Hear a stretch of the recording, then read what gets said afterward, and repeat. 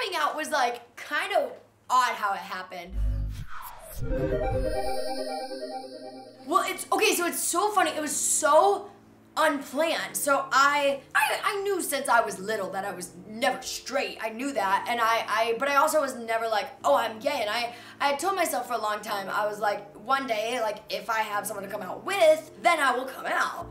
And so the TikTokers from the Pride House came over to my house and we did this TikTok together, and it was like to the song, ain't it fun, now that you're one of us. And after I did it, I called my girlfriend, and no one knew about us, no one knew about me even being gay yet, also not her being gay, but us as a whole too.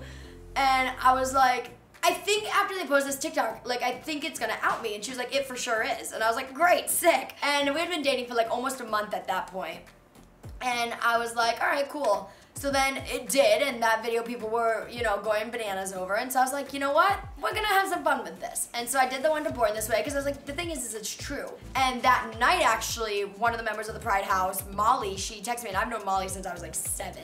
She texted me and she was like, hey, like, if you want us to take this down, like, I'm sorry you're getting all this. And she didn't know. And so I texted her and I was like, honestly, Molly, I was like, I was trying to figure out a way to tell you guys. I was like, but it's true. I was like, I actually am in a really happy relationship with a girl. And it's my first ever. And I was like, so I don't really mind. Like, it's making this all super easy and feel super happy and welcomed. And I love it. And she was like, oh my God, we're so proud of you and all this stuff. And I was like, thank you so much. And then I was like, you know what? It's time. Like, the world's gonna know. And I texted my publicist that morning, because she was like, oh, you gonna do anything else? Like any other TikToks, any other posts? And I was like, no. I was like, I'm just gonna kind of let it simmer now. And then that night, I had taken my cousin, best gay cousin ever shirt picture like 3 days before that, and I posted on my close friends story so that way all my close friends knew. And I was on FaceTime with my girlfriend, and I was like, I want to post this on my real story. And she was like, do it. And I was like, okay. And so, boop. And then I was like, uh-oh, like, I just did that. And I was like, everyone's gonna kill me. I was like, but I don't care. Like, it'll be fun. And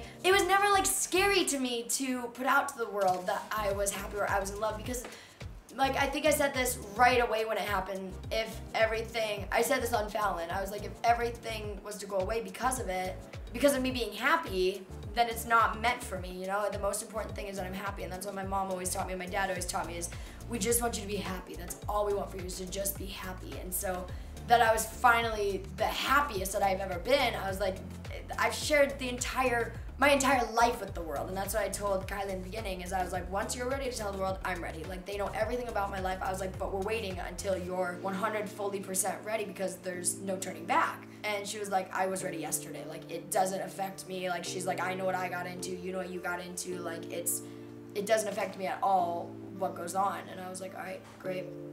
And so it was all super smooth, is the short version of the story.